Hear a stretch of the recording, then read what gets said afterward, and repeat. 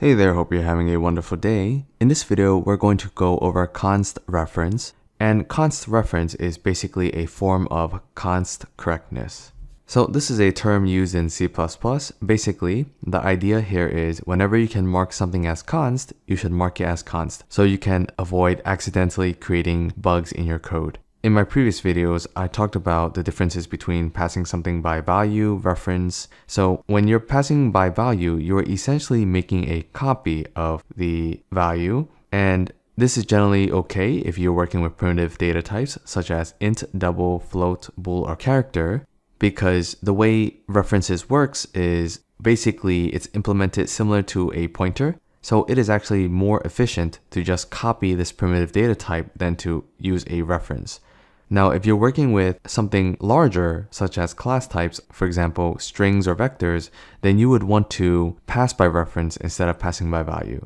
And if we pass by reference, we might also mark it as const reference. Basically, if we are not going to change the values, we should mark it as const so that it is read-only. And there are two main places where we would use const reference. And the first place is functions. So when we are passing in values as parameters in our functions, we want to pass by const reference if we only want to read the parameter values. So for instance, let's say I have two vectors here and I want to print out each value in the vector. I would create a function that would print out the vector. So I will call it print vector. And I'm going to pass in a vector of string, but I'm going to pass in a reference. So to pass by reference, all I need to do is add an ampersand, and then I will call this vec. And if I didn't have this ampersand, then we would be passing by value. So over here, I'm going to write a for loop to iterate through the vector. So for size t, I is equal to 0, I is less than vec.size, I++,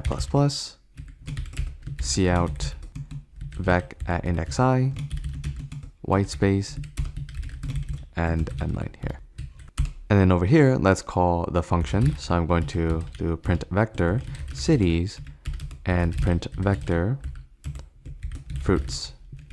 And notice in this function, because I am only reading this vector, I am not making any changes to any of the values inside the vector. I will mark this as const. So if I save and run the program, you can see we get our two vectors printed out. So this is the first case where you would use pass by const reference. The second case would be using ranged base for loop, otherwise known as the for each loop. So this is a regular for loop. I can rewrite this logic by using a ranged base for loop.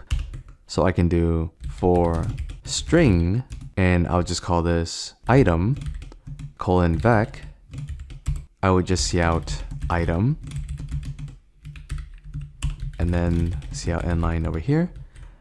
And just like when we are passing in our vector in this function parameter, when we are using the range base for loop, we are essentially making a copy. So this is pretty much pass by value. There's no need to make a copy for each element if all I'm going to do is read this vector and print it out. So I would add an ampersand here so that now it is a reference.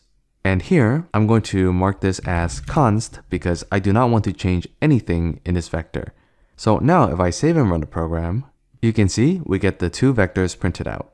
So remember, we should pass by reference if we are working with class types such as string and vector. In this case, since it is a vector of strings, I have a const reference over here for the string, and in the parameter, I also have a const reference for the vector of strings.